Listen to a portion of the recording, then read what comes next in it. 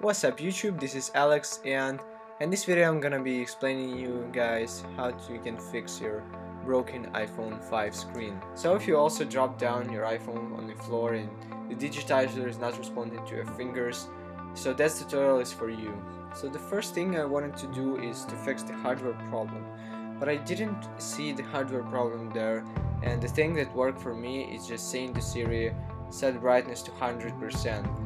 And it just, when it's 100%, it's actually responding, and you have to stay at 100% all the time. So you go ahead and open your settings app and then go to your screen brightness and untick the auto brightness.